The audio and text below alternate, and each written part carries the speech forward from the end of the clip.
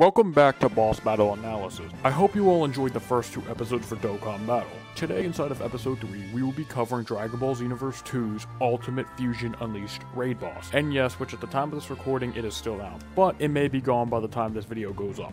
However, it'll return sometime in the future with only reward changes most likely. But moving on, for those unfamiliar with this series is pretty much breaking down specific boss battles inside of various Dragon Ball games. This includes for Xenoverse specifically, the HP, the Ki, Stamina, Attack, Defense, Super Soul, and everything of that nature for the boss character, plus, if applicable, some possible tidbits of trivia. In addition to all of this, we will be covering the stage the fight takes place on, the rewards, and other possible various outgame festivity, once again, if applicable. Without any further ado, let's jump into the rewards first. So, for at least participating in the raid at least once, you'll earn yourself 50 TP medals and a common Hercule badge. For hitting 5,000 damage, you'll earn yourself 50 TP medals and a new nickname called More. Undeniably a marvelous nickname. I truly couldn't think of any other nickname. I'd want more. Hitting 15,000 damage will earn you 50 more TP medals plus artwork 159. Check it out on screen.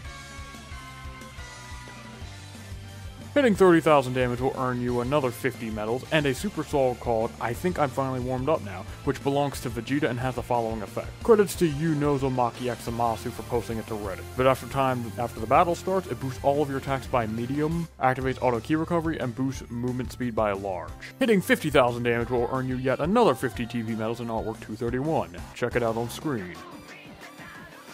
Hitting 100,000 damage will last but not least earn you 50 more TP medals and the nickname Avenger for the 50th raid in a row. Yippee. All in all, you'll be getting 300 TP medals and a bunch of supplies. Honestly, pretty solid reward for just doing damage. However, completing the quest normally by surviving the 5 minutes or managing to take down the boss's sliver of health, you'll earn 1000 XP and 500 Zenny with a multiplier plus a TP medal. For losing, you'll earn 40 XP and 20 Zenny with no multipliers and no TP medals. All in all, solid reward. Now for the fun stuff. The stage and boss. The stage takes place on Destroyed Planet, the Volcanic Wasteland area, which, fun fact, it looks like this raid was supposed to take place on the Glacier stage. If you take a look back at the trailer for Legendary Pack 2, you will notice that in the clip for Gogeta, the map is the Glacier instead of the Volcanic Wasteland. Now for Gogeta himself. Gogeta himself doesn't have a life bar and instead has an ever-changing and evolving set of health, usually ranged in the million. The health goes up every single time you kill him up to level 99. So, Gogeta starting at level 1, he will start with 600,000 HP, aka 60 life bars. He has 700 Ki and Stamina, aka 7 bars. He has 7.0 attack, which is 7 times higher than the default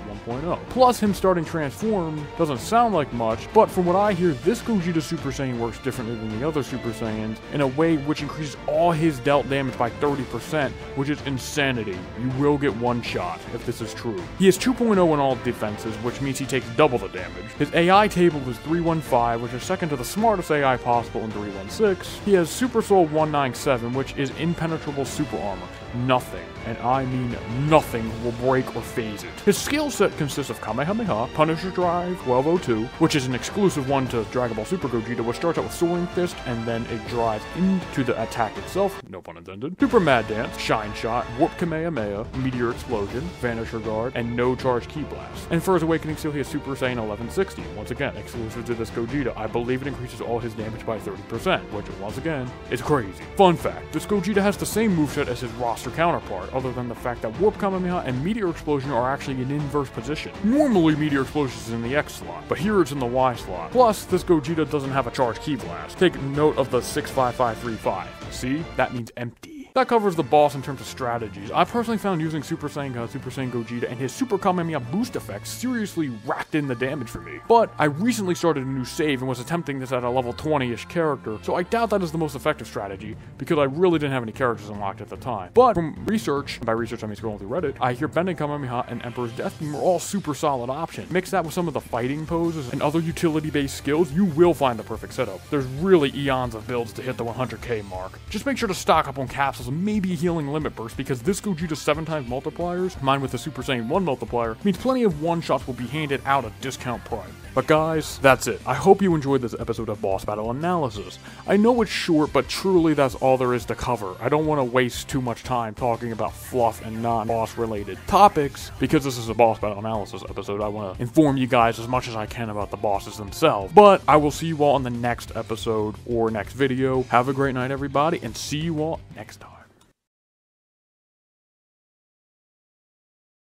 Just joking, there's one more fun fact I'd like to share. If you know, normally when you transform inside of Xenoverse 2, there's a little symbol under your name that shows you're transformed. However, if you look at Gogeta's portrait, you'll notice it doesn't show he's transformed. This is because he has the Super Saiyan skill in his Awakening slot instead of his Ultimate slot. If he had the skill inside of his Ultimate slot, it would show he's transformed. Just a little fun fact for you guys. Alright, I'm out here, bye.